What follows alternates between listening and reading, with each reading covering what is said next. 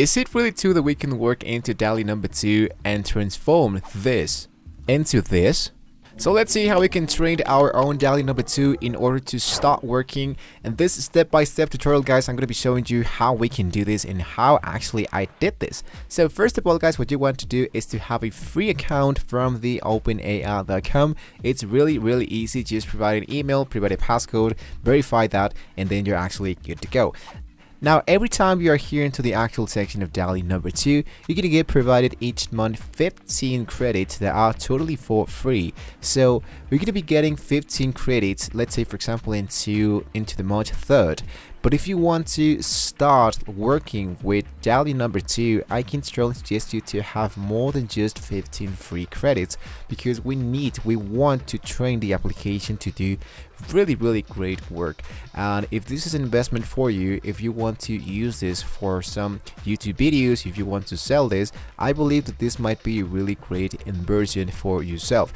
You can figure it out by yourself if it's worthy for you or not to buy some credits. So with that being said, guys, we can start totally from scratch.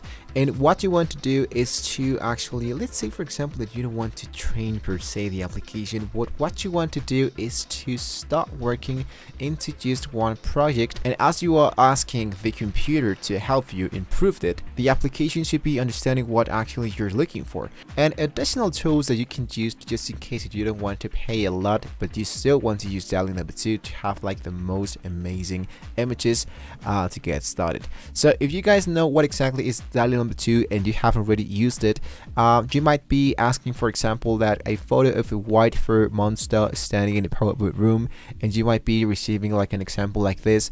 But when you do this into your account, you're going to be receiving something more probably not what you were looking for.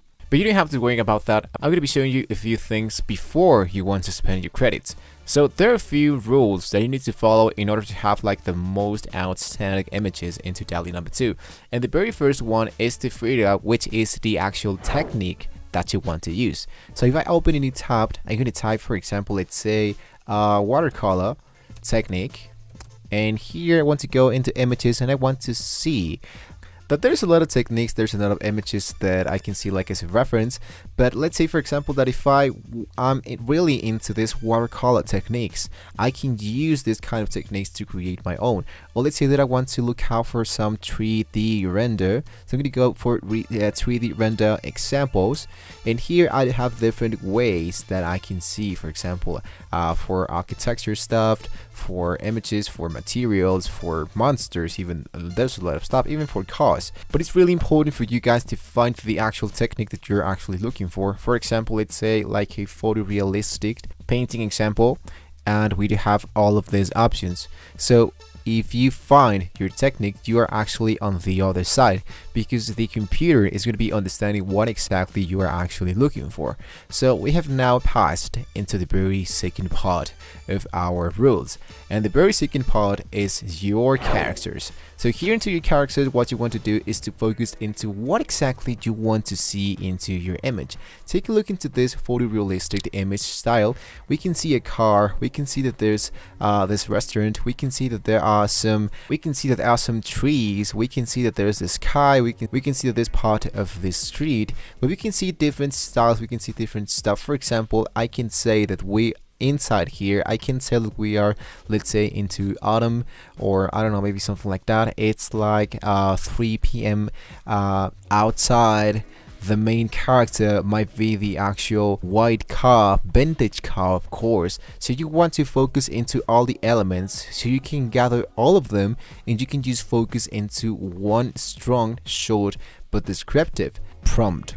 So if you want to look out for some inspiration, go into DALL-E number 2 into openai.com /DALL-E number 2, and here you can see that there's a lot of API documents. So you can go into the research, you can go into the API, and you might be seeing how these people are actually doing this in order to create their own projects. And we have just reached into the very end of the rule number 3, and this is called the emotion. So this is just rules that I've just followed myself, so I can just figure it out like what kind of emotion I want to feel into my images. So here you want to figure it out, like for example this one feels a little cold. I don't feel like this one is like, for example, like from a horror movie instead of a drama movie, for example. You want to figure out where you can import, where you can drag your image. So this one should look out like some kind of documentary or something like that. So this is the really important part of your prompt. You want to make sure that you understand these 3 rules.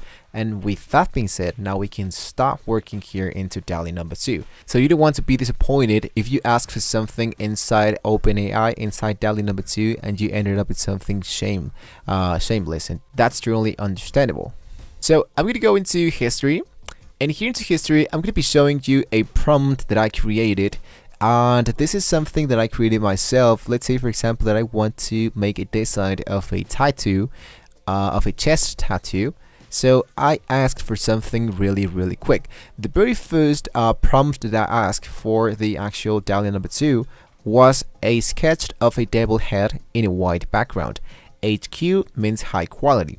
So here's my character, a devil head. Here is my actual style, a sketched. But here I have the emotion, and I don't have, of course, the background or the action. So what I try to do is to look out for 4 different options, the best were accurate for myself. In my case, of course, I ended up using this one. And I of course added something else. Now I ask for something a little bit more descriptive. For example, a sketch of school head surrounded by flames and snakes in a white background, high quality. Now I have something a little bit more descriptive and a little bit more interesting to see. So now what is left me to do is to figure out 4 different options for me to see which one fits for me the best.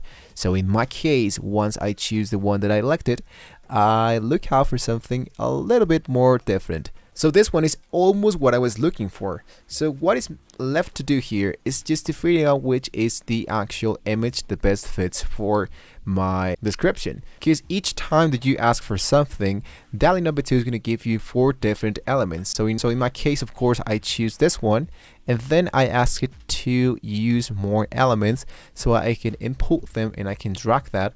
So if you want to do exactly the same thing that I just did here, let's talk about the edit an image. So if I have now a prompt being created, you want to go into the very first section that says edit your image, and you're going to be seeing something like this. So what you want to do, guys, is to choose the option that says the eraser. And let's say for example that I don't want to see this because I'm not pretty sure what exactly is this, so I want to delete this one. And you're going to be seeing that there's now a new prompt. So what I can do is, let's say for example that I want to add like a leg of a dragon, or I want to just see flames here. So this is the section, this is the part when you are actually editing and trying to improve a little bit more the work of DALL-E number 2. So I'm going to choose this image, I'm going to upload this, I'm going to hit into crop. And here what I want to do is to choose the option that says generate variations. So as you can see, the computer is not that trained. What you want to do is to edit as you are editing your own personal project. For example, here, this one is a project that I just ended up, let's say for example, using some 12 credits. But if I ask the computer, ask DALL-E number 2 to do something new, it's going to be generating something a little bit much weirder than we just did before. So I just spent this to tell you guys that it's not about making different variations, it's about working into the same project and spending your credits using your same project. So at the end of the day, you're going to be passing from this into this. So with that being said, guys, we have reached now into the very end of the video. Hopefully this was a very useful video for you. So don't forget to like and subscribe to this channel, guys. Have lots of fun with DALL-E number 2. Do not spend all your credits in just one day. Focus exactly on what you're actually looking for, and then you can start creating into DALL-E number 2 with the tools that I just showed you. So thank you once again for watching the video, and I'll see you next time.